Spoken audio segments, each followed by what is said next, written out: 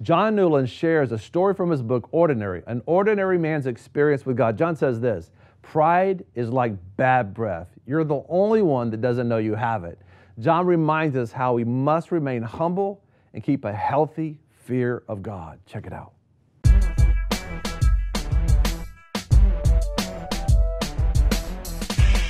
Be sure to subscribe and press alert to get new notifications of new success secrets made available on VFNtv. I like what you said in regards to pride. You know, you talk about, that what kept Naaman for wanting to follow, right, was pride, and that, when God gives us a word of knowledge, we can not do it sometimes because of pride. But you said very specifically in your book about pride, you said pride is like bad breath. Right. Everyone knows you have it. But you, yeah, right? Right. Talk about it a little bit, because that's so important, that sometimes we have to hear other people speaking into our life to help us listen, like, this is what God's saying, this is what you need to do. Right. Well, the Lord says to humble ourselves, that God gives grace to the humble, and that the pride he either eschews or puts down in some way. Yeah. And pride cometh before a fall, okay? So we want to be humble, right? If we recognize the pride. So to me, it's not wrong to be proud about your children or what they've done, okay? The wrong thing about pride is when you think you're like God. Satan got kicked out of heaven because I'm like him, okay? He became, I will, okay? Right.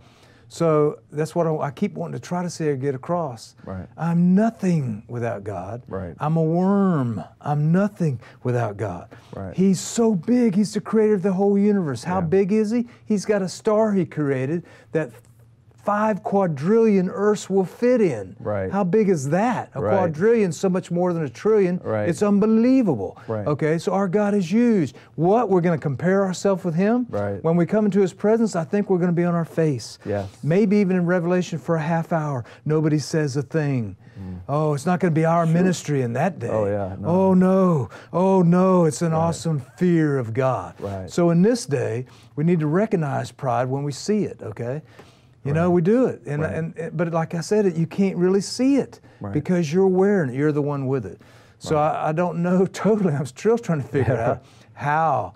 Well, I think that's one thing you do. You actually have other people in your life. Yes. If you're an isolated person, that could be a sign. Yes. But the thing you have when you have relationships around you that speak truth to you, that you have a good relationship, they tell you. Yeah, they your help wife you will out. tell you when you got bad breath, and she'll tell you too. Yes. Yeah, she'll tell you too. The wife is there to help you, to help you be crucified, my friend, to die to self, okay? Right. I've heard that embarrassment is like flesh burning. The pride's going to be about the flesh. It's all about you being the king of self.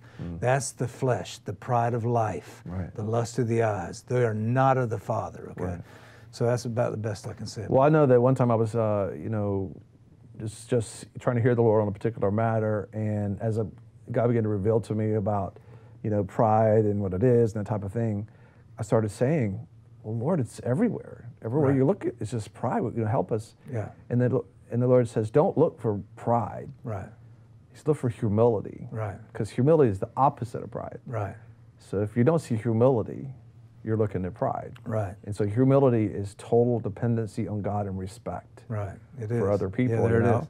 And I thought, wow, we just got to, instead of focusing on pride, it was just focus on things you've been talking about the whole time. Calling out on God, depending on God, and just humbling ourselves again and again and again. Right. He's cool with it. We just have to remember that doing it. But I don't know. I'm not expert on it either. So pride will keep you away from the Lord. See? Yeah. You're too proud to go to the altar. You're too proud. What comes in humility is when you say, I'm sorry. Yeah. I'm sorry, God. He's okay with that. Yes, he loves it. It's a daily thing. Okay, here's one of my favorite scriptures. Favorite scriptures. And I use it every time I went to the altar with this person coming there. Okay, it's John 1:9. If you'll confess your sin, that's talking about Jesus, he's faithful to forgive you and cleanse you from all unrighteousness. Right. So where the humility comes is calling on the Lord, laying down your pride. Call to him. Yeah, whoever's hearing this out there, you need to call to him. Yeah. Yeah, and I know, Dr. Cho talks about, praying the tabernacle prayer. And here he is, a man of the largest church in South Korea. But every day he goes before, in his heart and mind, walking in his mind towards the tabernacle prayer. When he gets to the cross, the brazen altar, he's like, oh, Jesus, forgive me. Forgive me of my sins. Forgive me of what I may have thought. I mean, this is a man who's used mightily, but he's focused on the reality outside of repentance and it's okay. Sometimes when people do that to a person, sometimes the person says, I'm not going to forgive you again. Peter even said, how many times I got to forgive those folks, right? But God's like, hey, I'm in there. If you'll repent, if you will ask me to forgive you, I'll forgive you. Yeah, he says 70 times 7, 490. It's not, it's not a number, it's a reality. Jesus is the mercy seat. You come to him daily, seeking his mercy. Thank God for his mercy. Wait, don't go anywhere. Subscribe. Listen, together we can touch the world. That's right. Subscribe below, right? Wait, don't go away. Subscribe. We're going to touch the world. A lot of people want to abide with the Lord, but they just don't have a plan to do it.